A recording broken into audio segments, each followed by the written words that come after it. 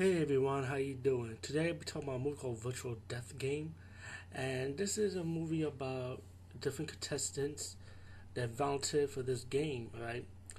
And the people behind it are like rich people, and each of these contestants have their own story of why they entered the game. Pretty much, they signed they put their name on the contract with blood and agreed to be a part of this game, winning a lot of money, pretty much. Once they put on the virtual reality goggles on, they enter this game, and it's like about I'll say four different levels in the game with a bonus round, and pretty much people have to survive. They have three lives, and once the lives are gone, they die in real life. And when they finally realize it, shit hit the fan. Um, it's very. I feel like the movie was done really well. Actually, the cameras, the color, the colorization, the lighting, everything was perfect. The music was good too. And I like it's very like down. The game is very grounded because like it looked like it was set in one area pretty much, you know.